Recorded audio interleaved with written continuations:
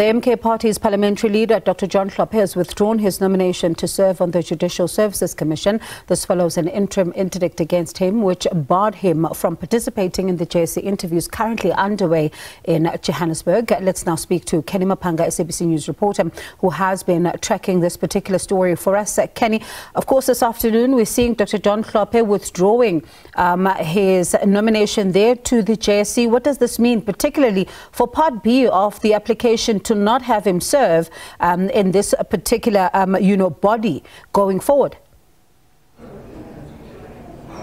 Indeed, good afternoon to you, Bongiwe, and to the viewers at home. I'm currently coming for you live at the JSC interviews here in Johannesburg, where there's currently deliberations on who will make the list for recommendations to the Supreme Court of Appeal. Of course, when these 6 interviews were being conducted here at the Johannesburg venue, we saw the breaking news come through that Dr John Hlophe has, or the MK Party rather, has withdrawn his nomination for the designation to the JSC. Of course, a number of questions are arising now as to what happens to this particular October leg of the JSC sitting, now that it means that he has withdrawn his nomination. And then 2, what happens to Part B of the application on the question of the legality surrounding his designation to the JSC? Well, of course, Part B, I think that application will still have to go through, because it surrounds a question regarding the legality of sending an individual who has been removed from office by majority vote to serve on a JSC, which made that gross misconduct finding and contributed quite greatly to him being removed from office, and the rationality of such a move. We know that there are contemptuous statements that the parties will still want to clarify, and then of course there's an issue of cost. So we can expect that Part B, at least on the interested party side, will continue in the courts in order to achieve finality on the clarity of the question of the legality of such a first-time instance that we are seeing, where you see a removed judge being designated to the JSC. And then, of course, there's a question as to what happens to the lawful composition of the JSC following this withdrawal of the nomination of Dr John Hlophe. Well, we know now that the JSC hasn't received anything yet from Parliament or the Speaker of the National Assembly, and they haven't sat to discuss this issue. So as we stand right now, he's still a member of the JSC, and what hinders him from coming to this JSC sitting still remains the interdict that was issued out by the Western Cape High Court in September. Therefore, his absence is a justifiable one as a result of that order. And of course, the JSC remains lawfully composed in the absence of that communication to the JSC stating otherwise. And of course, I mean, Kenny, when you think about this particular, sitting of the JSC, there have been quite a number of interviews that have been had so far, candidates being grilled even about some of the, the judgments that they would have made in the past. And you think about a candidate, for example, who's had to be under scrutiny, for some of the judgments that were taken on review and also overturned.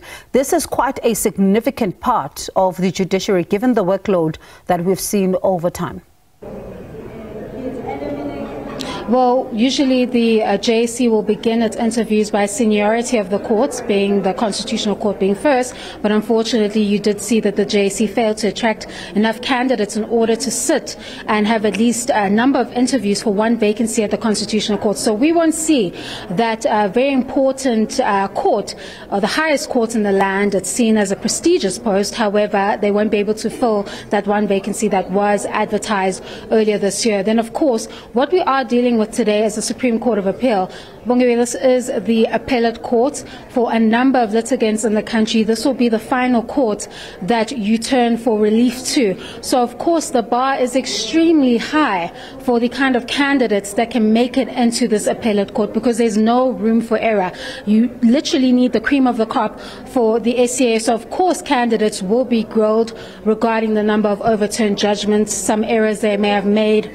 what they've done for transformation in the judiciary, as well as some highly politically charged matters that they've presided over and their views on how they've handled those issues, etc., etc. So these are the kinds of issues that you've seen been tabled before the 6 candidates to ensure that when the JSC deliberates, as they are deliberating now, that they pick the best possible candidates to head to these appellate courts so that those 3 vacancies can be filled.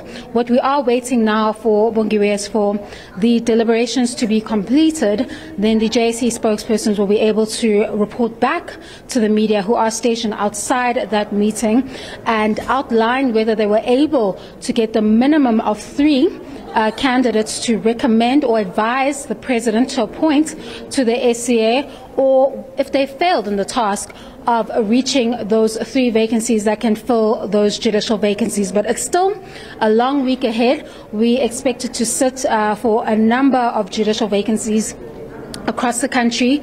Of course, next week, Monday, everyone is expecting to see the interviews for the Judge President of the Western Cape. That is going to be possibly quite a huge court interview to look at the process there. And then, of course, tomorrow we'll be seeing some of those specialist courts, being the Land Court, the Labour Appeal Court, where they'll be interviewing for a number of vacancies there.